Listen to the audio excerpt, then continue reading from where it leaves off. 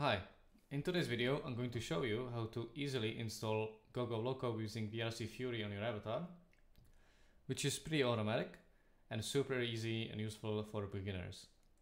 So what you need is your avatar, which is this one right here, and you can see how it doesn't have any layers or anything, any menus set up at all, which is fine. It's going to do it for you, so it's completely fine to do it on pretty much an empty avatar like this.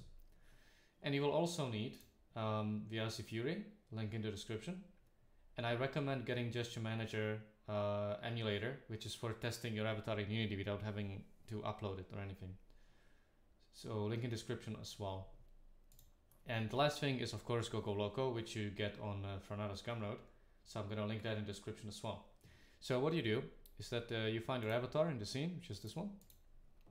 And you find in the GoGo and then Go Loco folder the desired prefab, which is these two.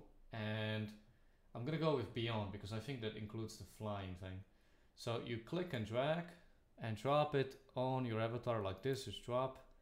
And this is what it should look like. And then you see here. And if there's no error messages like this, it's completely fine. And it's gonna install GoGo Loco on your avatar. And it does everything automatically for you on build, which means pretty much on upload.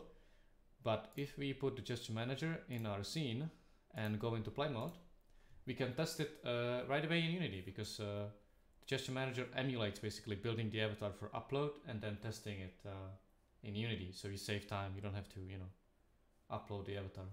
And if you see this little window, it says VRCFury and it's building stuff, especially if it mentions GoGo Loco, that's what you want to see. So you just let it build for a little bit. And now we can test. And you can see in the expressions, we have GoGo Loco, and we can, for example, change sitting pose. And see, this means it works. We have GoGo Loco on our avatar.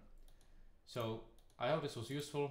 It's super fast. I hope this is gonna help a lot of people who are new to this or just don't wanna, do it manually and wanna save time.